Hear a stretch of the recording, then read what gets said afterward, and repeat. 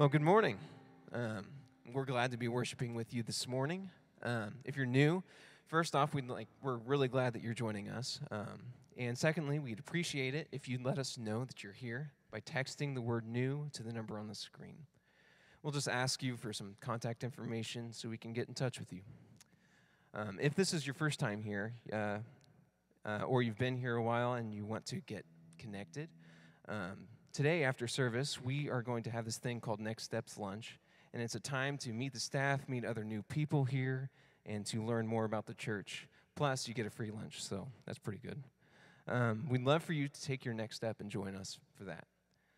Thankfully, everyone within the range of my voice has taken a very important step, and that's gathering with other believers for a specific purpose. And this gathering is much more different than going to watch people play a sport or going to a concert or even attending a class. This gathering requires everyone's participation because it is to honor God and remember that His Son Jesus gave up His own life to save us. It is a responsive event that requires us to celebrate these acts of love. So please join us as we continue to celebrate the great things God has done for us.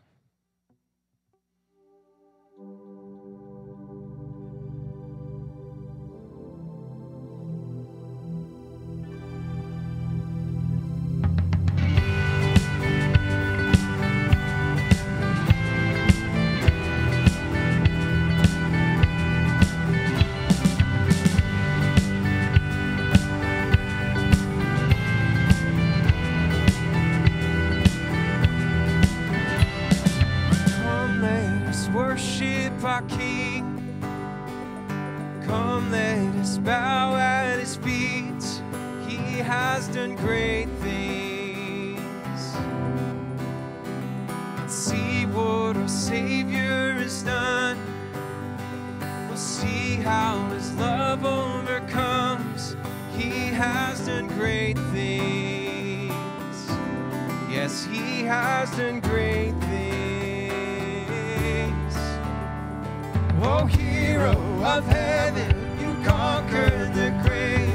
You free every captive and break every chain. Oh, God, you have done great things. We dance in your freedom, awakened alive. Oh, Jesus, our Savior, your name lifted high. Oh, God, you have done great things.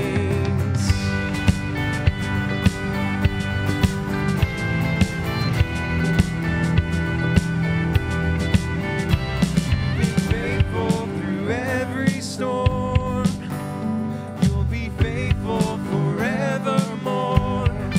You have done great things, and I know you will do it again. For your promise is yes and amen. You will do great things, God. You do great things.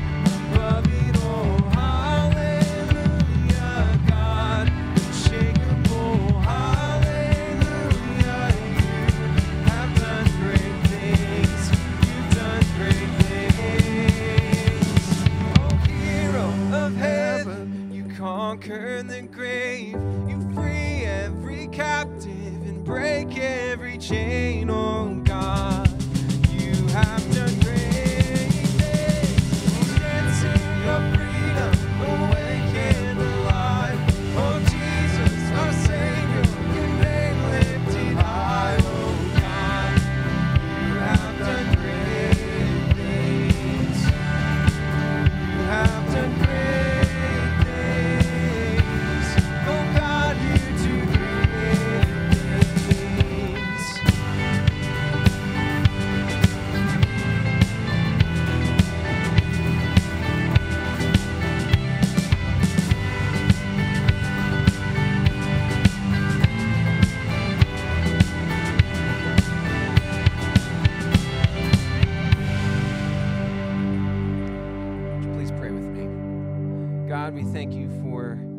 goodness, and we thank you for being so good to us.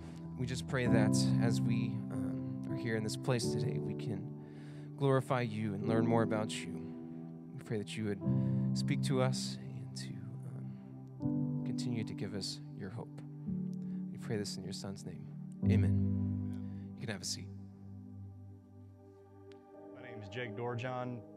We've been going to church here for almost 4 years. I help serve with the children's ministry with Lynn in the fall and in the winter, and then I help lead a small group doing the Walking as Jesus Walk study and the Discipling as Jesus Discipled study. A couple of the things that I get out of it are getting to meet new people. Gotten the chance to meet 7 really good guys since we started doing this.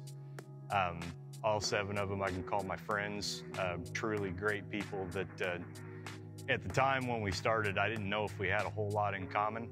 And then once we kind of dug into the meat of it, found out that we all had a lot of things in common, just, going through life, tackling some of the same problems and raising kids and, trying to be good Christians and just learning more about how Jesus lived his life on this earth. It's, sometimes feel like I'm leading them, sometimes feel like we're all getting something out of it, and sometimes, just kind of having a small group therapy session, if that makes any sense, because we're all going through the same things, sometimes different times, sometimes the same time. So it's been a really cool thing. One of the really cool things that I can say happened, it was the first group that I got to lead last year. So during pandemic, we were still meeting once a week, and my son decided that he wanted to accept Christ in his life. So I got to baptize my son here at church one Sunday morning. And then it took probably about 2-3 weeks, and we came to church on a Sunday morning, and Gus Martin got to baptize Mitchell. And he was one of my first group members that we got to help lead through this. And then miraculously, it was probably about a month, maybe a month and a half later, Johnny Knatzer baptized 2 of his children. That was a really cool thing, not just for me, but for our whole group, that we could all come together and share that moment together, where all 3 of us got to baptize our children in the same group session. And I don't know if it gets any better than that. Great feeling for me, and all praise be to God, all praise be to Jesus. Something I get out of it personally, it keeps me honest and keeps me in the book. Jerry and I joke around about it a lot, that every time I go through the study, I write down notes in different colored ink, because every time I seem to pick up something different that I didn't pick up before, I view something differently than I did the first time I went through it. And I think it's just what you're going through at the time, and growth and in your Christianity and your relationship with God, and don't really know if I can put it any differently. It's just where you're at in life and the way you're viewing things at the time. And every time you could look in my book, there's 3 different colors in there right now, just because of, looking at something from 2 years back going, I was wrong. That's not how that works. But at the time, might have been right. But,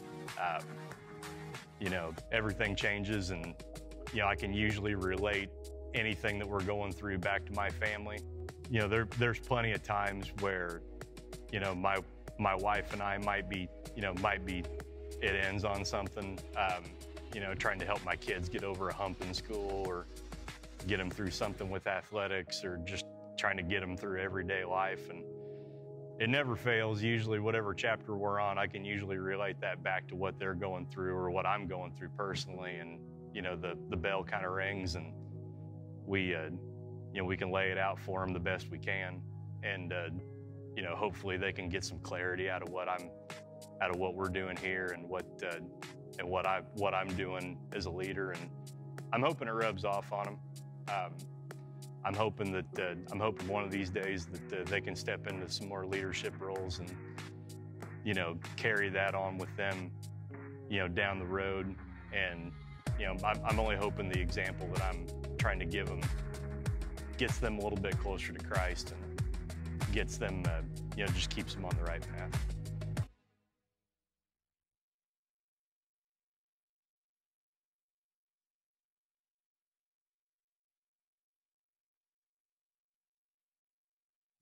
Talking about the ways that he serves as a part of this community, as so many of you do in different ways. And I also appreciate any way that any of you can get up and share a part of your story in terms of how you're serving the body of Christ. And so I want to welcome you to the final part of this series called Get in the Game, where we've been using the analogy of sports to talk about what it means to belong to God's team and to make a contribution to the cause of Christ through the experience of serving. And the reason this matters so much is because we are all about the win here. And if you are a part of a team, a part of a sports team, I know it may be obvious, but one of the things that kind of has to be done from time to time is you have to clarify what the win is. Depending on what the sport is, that looks a little bit different. But in terms of church and what we are called to do, on this planet, we are called to make disciples. That is the win. It's something that we talked about the very first week. And again, I know it should be obvious, but Christians and churches, for whatever reason, get caught so many times focused on a lot of different activities that really does not lend themselves to the win. They just become a part of making people's lives busier and busier. And so that's why I really want us to focus on what it means to be a part of God's team and to be a part of serving in the way that he wants us to so that the church can achieve the win. And the reason that this really should matter to all of us is because it's through the experience of serving where we reach our potential. Whatever God's potential idea is for us, we will only reach that and we will only become like Jesus through the experience of serving. And so if you're serving in any capacity here, and I know some of you are serving in a lot of different ways and maybe in more of an upfront way or maybe really behind the scenes, and that's okay because your potential is not necessarily in your skill or your area of service. Your potential is in helping someone else take their next step in their relationship with Jesus Christ. And so whether or not you are, whether if you're on hospitality and you're, preparing coffee and setting out communion, or you are opening doors for people as a part of the welcome team, which is expanding all the time, or you're doing children's ministry or students, whatever it is, in this facility or in this church or even outside the walls of this church building, your potential is going to be seen in how you are helping someone else experience the person of Jesus through your contribution. So that's what we talked about the first couple of weeks. Last week we talked about this idea that you belong to the body of Christ, and the Bible talks about, and Jesus talked about, and the Apostle Paul talked about the church being known as the bride of Christ and also the body of Christ, where we would come together in the different parts as God has arranged all the parts of the body, and we belong to one another by making our unique contribution. And by God's design, as we come together and as we belong to the body of Christ, we become more and more like Jesus. And I said this last week, and I'll say it again because it's so important. There is no path to becoming like Jesus without serving someone else or serving his cause. And so this is why we're focusing on this so much. And many of us already serve in a lot of different places. And we somehow get that in our culture, that serving is the right idea, that we serve because we want to make the world a better place. And so you may serve somewhere in a volunteer capacity at this, in a school system. You may serve with the local community, serving organization. I've done that in the past. You may be serving at a soup kitchen. You may be serving right here at MCC. But there is this expectation. Maybe it's the way that you were raised, and maybe it's through your employer. I know that there's some companies out there that they have a provision and expectation that they want you to go out, and they'll even make some funds available for you to go out and to volunteer in some way. And so again, culturally, we understand this and we get this in terms of the importance and the value of serving in order to make the world a better place. And as important as that is for all of us, and I don't want to minimize that or take away from any of that, but as important as that is for all of us to serve in those capacities, that's not what we're talking about today. The issue is there's a lot of great places to serve. And there's a lot of great causes out there, ways that we can invest our time and sacrifice for one another. But I want to go back to the world of sports for just a minute to kind of help us catch where we're going to be going today. Not every game is of equal importance in the realm of sports. A lot of it depends upon the length of the season and the sport that you were involved in. For instance, like if you're playing baseball, professional baseball, Major League Baseball, I don't know, the season seems to change, but it seems like there's 1,000 games during the season, okay? But there's 160-some games. I may be off by that a little bit. And so you may have a streak of losing or winning 7 or 8 games, and in the grand scheme of things, that really may not matter all that much because there's so many games that you're going to play. But you look at football, NFL, if you lose 6 or 7 games, that could be your season because there's not nearly as many games. And so it depends upon the length of the season. It also depends upon, are you just playing some small, no-name school that you've paid so that they could come and play you and you could beat up on them and look good, on homecoming night? Is this a rival, or is this kind of a no-name school and the game just doesn't matter that much? And the point is, not all games matter equally. And I want to apply that to what we talk about today. What is unique about the service that we are called to in Christ? Because again, I don't want to minimize where you may be serving right now in the community in some way. That's important, and I support that. We support that. You need to do that. But what is unique about the service that Christ calls us to as a part of his cause in this world? Now, we are called to be a blessing, to bless the world. That's a calling that goes all the way back to Abraham. That God's people are called to be a blessing in some way, to make the world a better place, to help someone in a difficult time, some kind of a challenging time in our life where we put someone else's needs above our own, but there's a higher purpose. And there's this saying that it's not whether you win or lose, but it's how you play the game that really matters. Well, that's kind of partially true because if it really didn't matter if we won or lost, then why do we keep score? However, how you play the game has a lot to do with whether or not you actually win or lose the game. And so what I want us to really focus on today, how do we play the game in such a way that we win? How do we play the game and serve the way that Jesus taught us to serve? Because it's only by serving in the way that he laid out for us and he taught us that we will actually achieve the win for God's team. Because how you play the game determines whether you win or lose. When we serve, how we serve matters. Where we serve matters. Who we serve matters. And why we serve matters. Because given the choice, if we are really honest with each other, we'd like to be able to choose where we serve. We'd love to be able to choose how we serve. Do we serve in a way that's within our comfort zone? Do we serve in a time where it's convenient for us? Do we serve people that we believe are deserving of our service? And when we are serving others, are we serving in a way that is more just like a hobby, or is it a priority in our life? And if we're really honest with each other, we can ask ourselves, are we serving just because it makes us feel better about ourselves? Which we've always heard, that's a great way to serve. You just feel better about yourself. But I want us to pull away from that just a little bit so that we can see something that Jesus taught his team, his first stringers, if you will. And it's on one occasion that was talked about in just one gospel where Jesus rallied his team together before he was about ready to leave the earth, and he coached them up and he talked with them and demonstrated what it means to really serve in the way that he was about to serve them. And in the most compelling and memorable way, he reveals his game plan in a way that they would never forget, and in a way that you are probably familiar with because you probably know this story. You probably heard this story. It's from John chapter 13. Nobody gets healed in this story. There's no miracles in this story. But at the same time, it's a story that we really need to remember. It connects us to the mission. It's a memorable moment.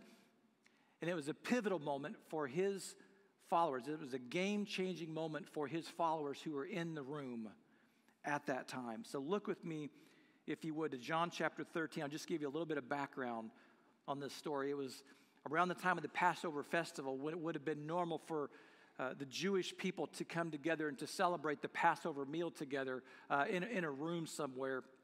And Jesus' disciples had been instructed to do this, and they're in this room, and everybody's kind of waiting for something to happen. Now, one of the things that was also true in that culture is that when you entered someone's house, there would normally be a servant that was a part of the staffing of the house.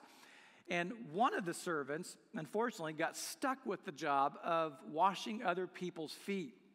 Now, in our culture today, I wouldn't really want to wash your feet, but most of you are coming in here with shoes and socks. I'm going to assume that you might have taken a shower this morning, so your feet are probably going to be pretty clean. So I think it would be an okay event. If you are in the area of Judea, Palestine, and you're in sandals and you're walking around on those sandy roads, and you walk in my house and you've got dirty, sweaty feet, then if I have, some of my housing staff at that point in time, somebody is going to get up and they're going to wash your feet. And it was just customary for this to be done. Everybody understood this. But again, at the same time, it was a job that nobody else wanted. And so there you have the disciples who are sitting in this room, and they're waiting for this meal to start. And it doesn't really say this, but if you could just kind of imagine the scene, they're all looking around, and they're like, all right, where's the foot washer at? I'm ready for this. I'm waiting. Somebody's going to come wash their feet because we're dirty. We're going to start the meal, and they're probably sitting on the ground, which means that the food is going to be in close proximity to their feet. And at this point, it's going to be really important that somebody comes and washes everyone's feet. But at the same time, the disciples are probably looking around thinking, well, it's not my job. I'm not going to do this. There must be somebody that's, a servant of this house, and they're going to come, and eventually this is going to happen. And so they're going to sit there and look at each other, kind of stare and wait for somebody else to do it. But everybody else is thinking, it's not my responsibility, and so nobody's going to do it, and so it doesn't happen. So Jesus is just kind of waiting for this moment. Now, honestly, who would want to scrub the dirty feet of 12 men who have just walked into your house? Not this guy. So Jesus gets up at this moment and does something completely unexpected. John chapter 13, verses 2 through 5. It was time for supper, and the devil had already prompted Judas, the son of Simon Iscariot, to betray Jesus. And Jesus knew that the Father had given him the authority over everything, and he had come from God and would return to God. And so he got up from the table, took off his robe, wrapped a towel around his waist, and poured water into a basin. And then he began to wash the disciples' feet and drying them with the towel that he had around him. This is one of the most beautiful scenes in Scripture because there's a dichotomy happening right here. You have Jesus, the Jesus that we sing about and sing to on a Sunday morning, that we praise with praise and worship music maybe during the week, the one who we know is the King of Kings and the Lord of Lords, Jesus who is sovereign over everything. Nothing happens on this planet unless Jesus allows it or empowers it. All things were created through him and by him. He was the firstborn over all creation. I mean, he is the ultimate authority and power. At the same time, in the same picture, and I think that's why, you kind of get a little bit of that description, okay, that God had pretty much put all of his power in him, okay? So you get the sovereignty and the divinity of God in this picture. And at the same time, you have Jesus who takes on the role of the humble servant, the lowliest servant in the household, and begins to wash the dirty feet of his followers. And I would submit to you that it's not necessarily the foot washing at that point in time that is awkward, but who is doing it. Because even at that point in time, just like today, the world is enamored with power and greatness. The Roman Empire was all about power and greatness. It came down to property and possessions and lifestyle and houses and castles and all this kind of thing that were a part of that system. And anything to do with compassion, humility, and pity was considered weakness. Now, they didn't have the market cornered on that, though. Everybody kind of has this common understanding of power and greatness. Even God's people, Israel, going all the way back to the Old Testament, they had really a similar understanding going back to the kings of Israel. And some of the kings were very powerful. You think like King David, King Solomon, and several of the other kings, and they had this dynasty going, and they had power, and they had all of these massive armies and horses, and just military force and wealth and possessions. So, I mean, they were really no different. There is a common understanding, and we even have that today because it really comes down to a lot of the same things. When we think about greatness, it comes down to power and wealth. Who's calling the shots? Who has the most money? Who gets to make the decisions? Who has control of other people? And because of this understanding of greatness during the time of Jesus, it was probably the reason that most people missed him when he came.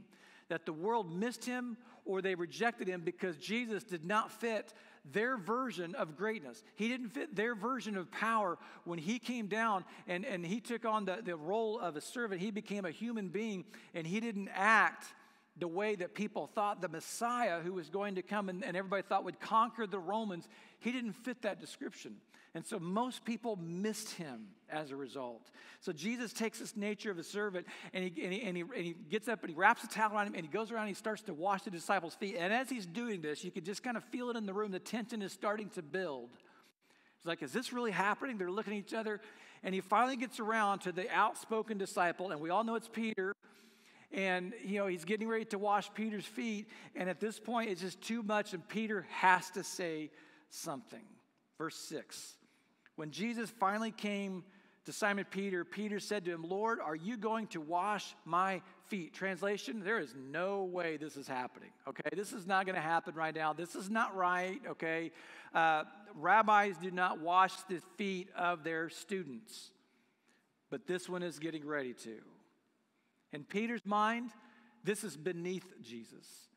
There is way too much respect for their teacher, for their rabbi, which is what would have been very normal during that culture. But Peter needs this whether he knows it or not. Verses 7 through 11, Jesus replied, "You don't know, you don't understand now what I'm doing, but someday you will."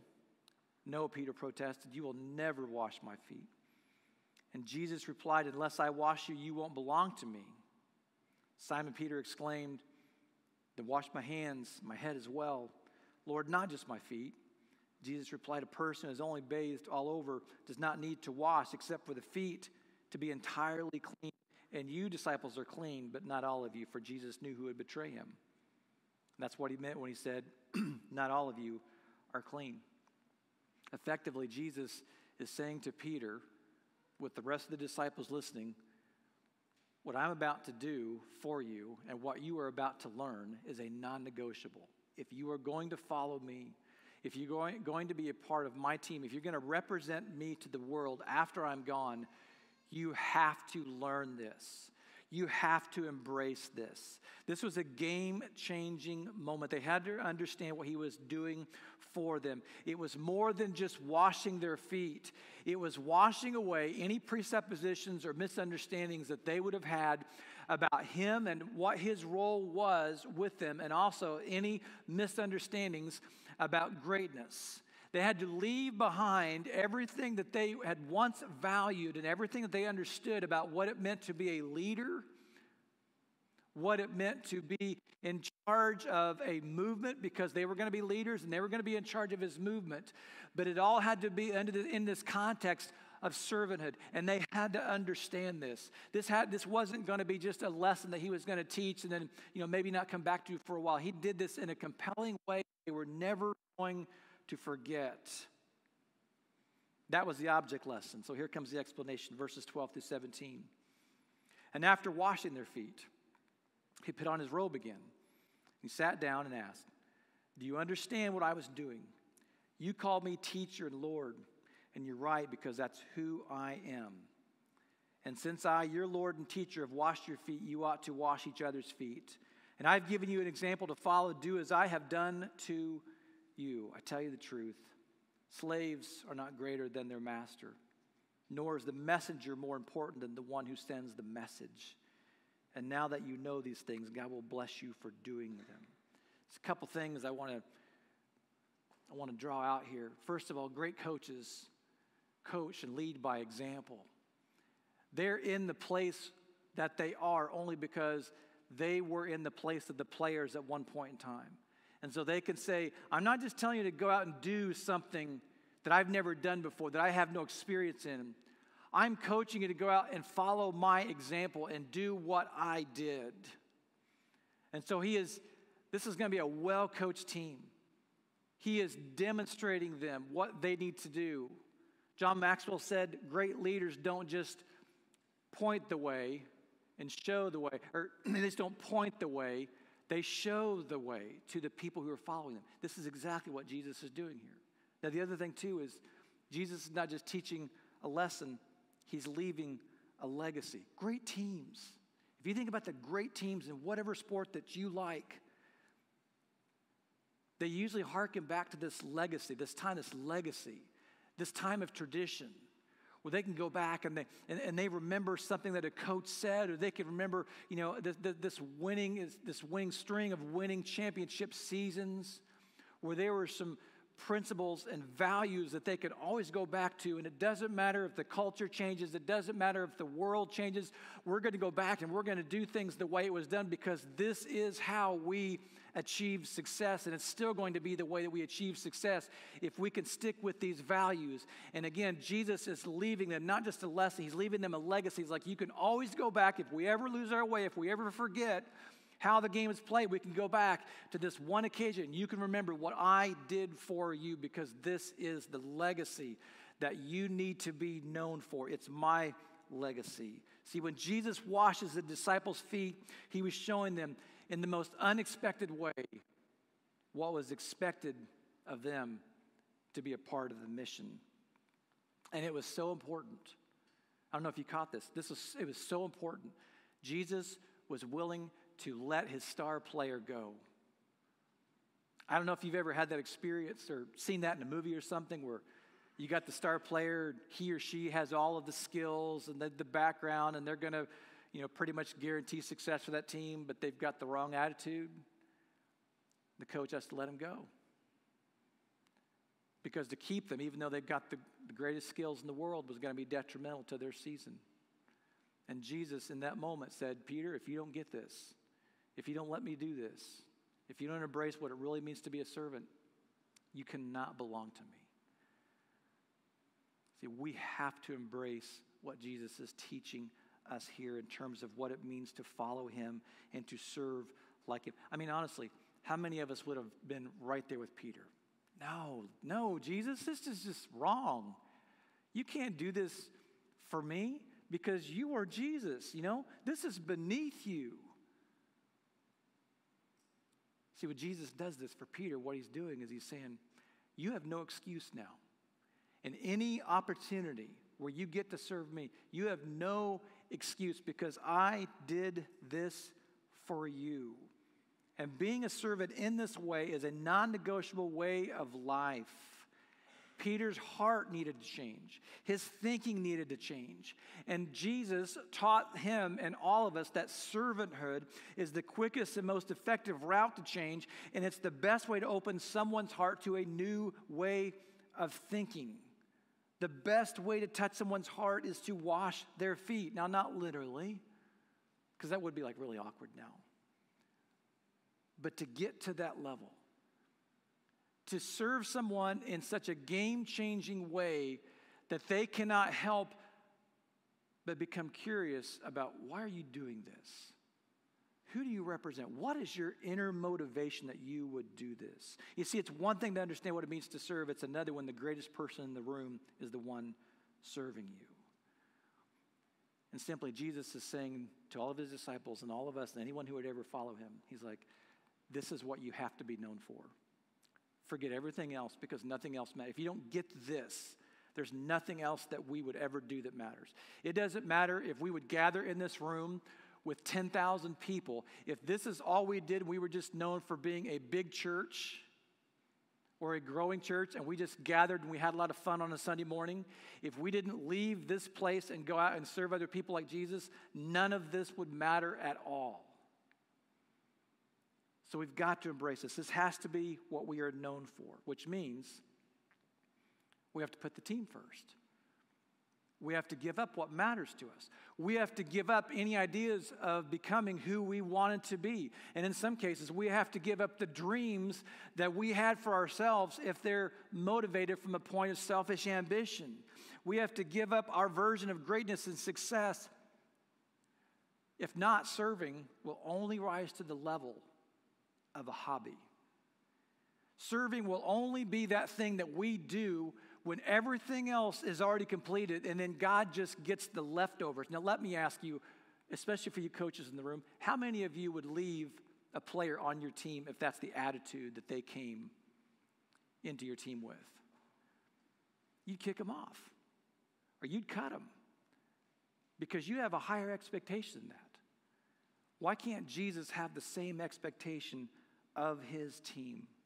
We cannot hold on to the world's version of success and also hold on to to Jesus' definition at the same time, because they are incompatible.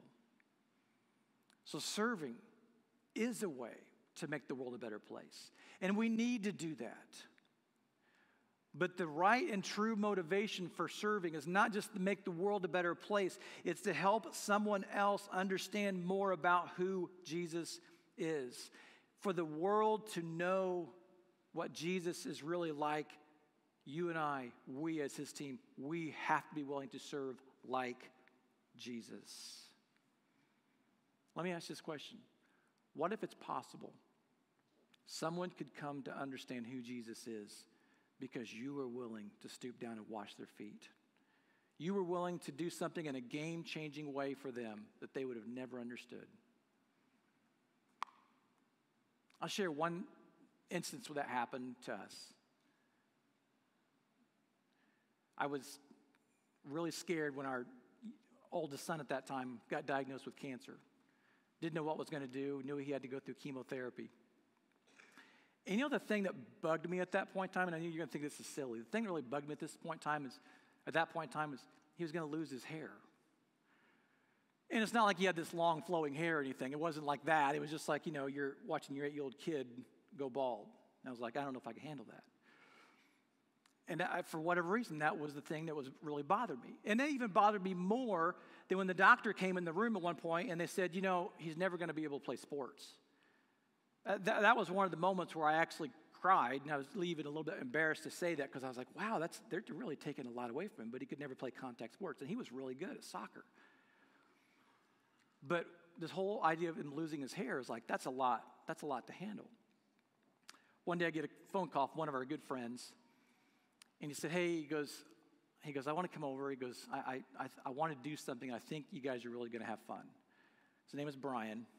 He's a firefighter, landscaper, came over, and he said, I want to let your son cut all my hair off. I was like, you would do that? And we still have pictures from that day. He came over, he sat down, and he said, I'm going to cut your hair, you're going to cut my hair. And that was such a beautiful moment.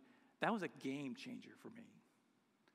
That one experience taught me more about servanthood. As you could tell, it still means something to me.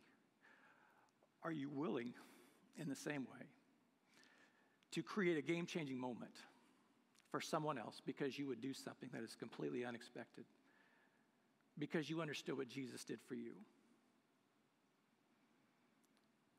When you understand that Jesus, the most powerful person in the world, came in and he took the form of the lowliest servant to wash your feet so that you would trust him enough to let him wash your sins away, it only makes sense that we would serve like Jesus so someone could understand that he could do the same for them.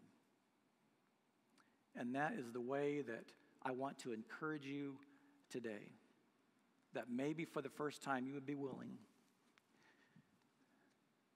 to leave a legacy by picking up a towel the way that Jesus did with his disciples and serve someone else just like Jesus, and understand this was always, always Jesus' plan for how his people would change the world.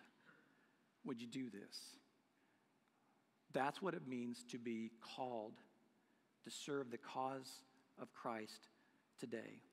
And that's what will cause someone else to become curious about the faith that you have. Let me pray for us. Father, we thank you for the opportunity to be the hands and the feet of Jesus and to understand that being a servant is not just what we do, it's who we are. It's who we need to be to serve someone in a game-changing way. And that means that sometimes we understand we can't pick and choose the person or the time or the way. We just have to embrace the opportunity when it comes on to us, that it has to be a priority, that it has to be something that is motivated with the understanding that Jesus has already done this for us. We can never outserve him. The only thing that we can do is we can honor him through living like him and serving like him, that the world may come to believe the Jesus that they see in us. We pray this in Jesus' name. Amen. Let's stand now and continue to worship.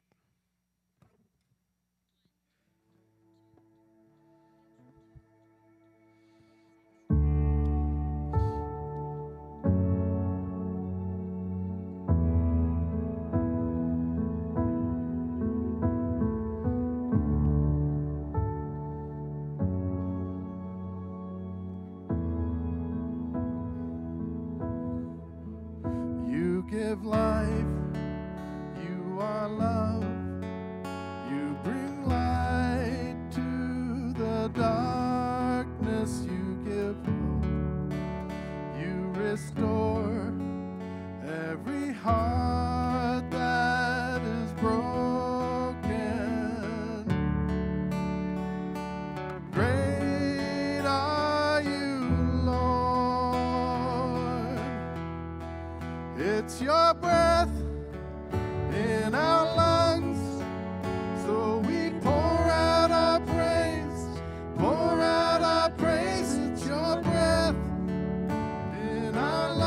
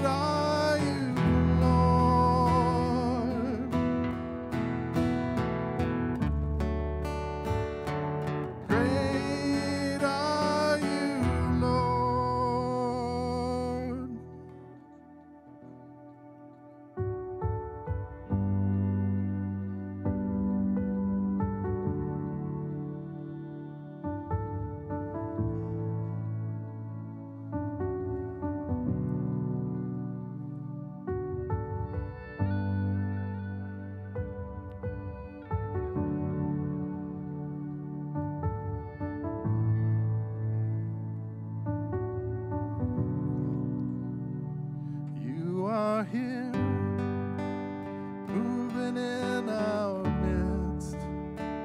I worship you. I worship you.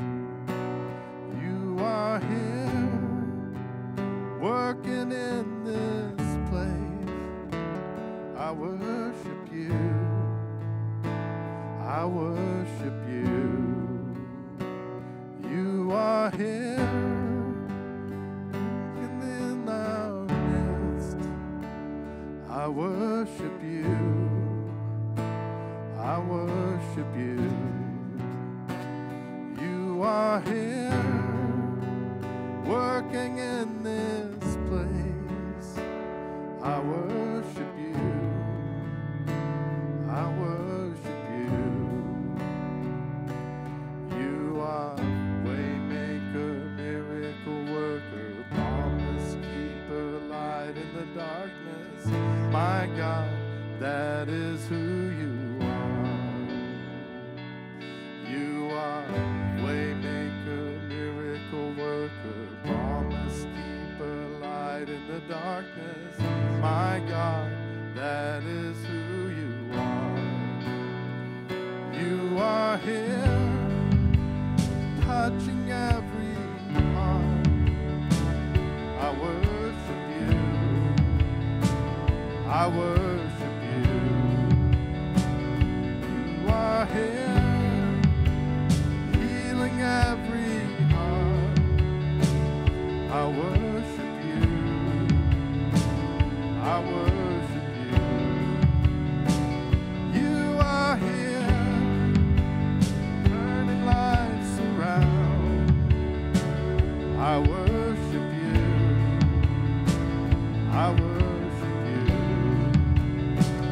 You are here, mending every heart. I worship you. Yeah, I worship you.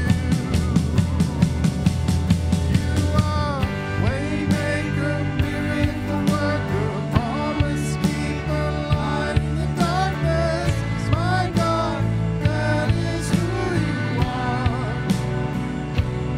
You are waymaker, miracle worker, promise keeper, light in the darkness. My God, that is who you are. That is who you are. That is who you are. That is who you are. That is who you are.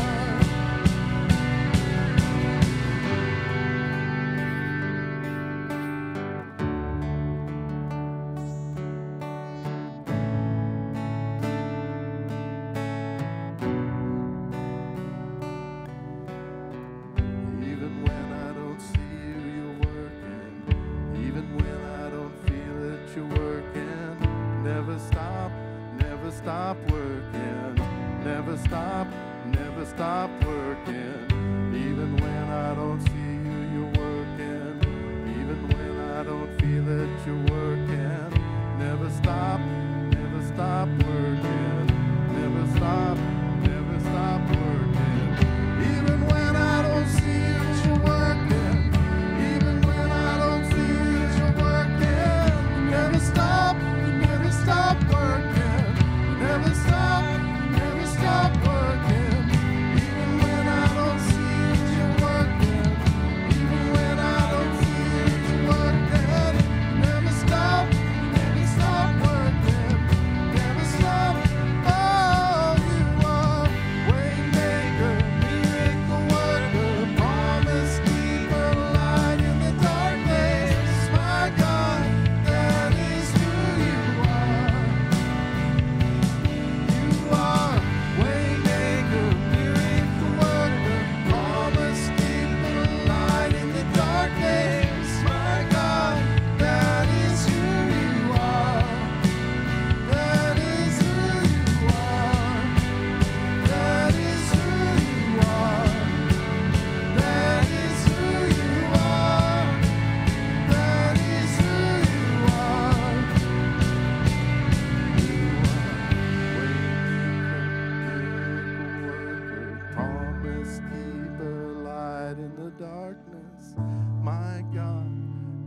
that is who you are. You are waymaker, miracle worker, promise keeper, light in the darkness. My God, that is who you are. You can have a seat.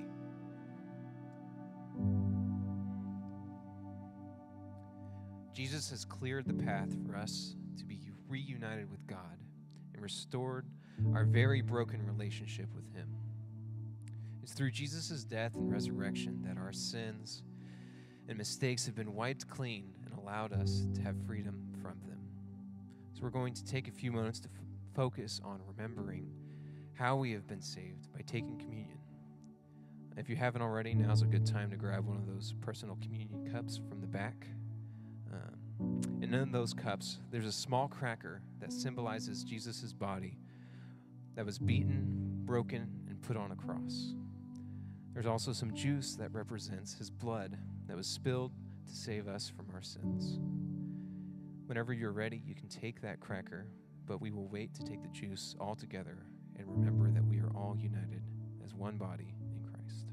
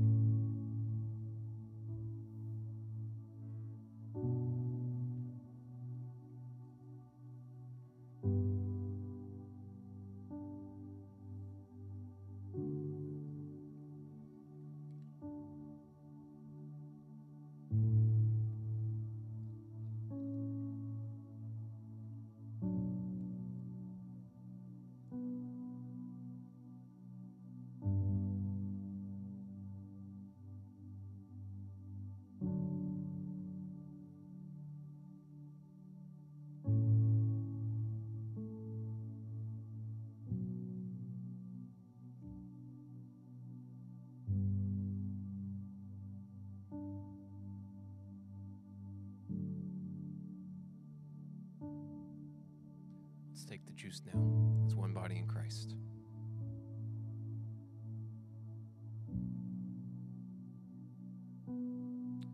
Let's pray. God, we thank you for your Son. We thank you for sending him to this earth to save us. Can't imagine the sacrifice that you made to do that.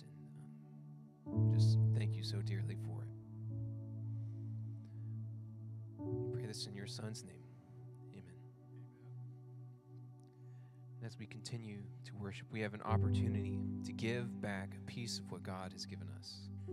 This time of offering happens because God first gave to us.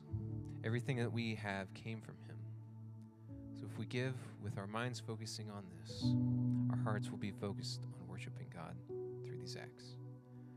So the ways you can give, you can either drop your gift in the plates in the back, you can scan the QR codes there, or you can text your amount to 84321, or you can give online on our website. So let's pray for the offering. God, we thank you for these gifts. We pray that they are just used in your will, and that you would just guide the hands that hold them, and that they would just grow your kingdom and help others come to know you better. We pray that you would guide us this week as we go about our lives, and just pray that we can always serve you. We pray this in your Son's name. Amen.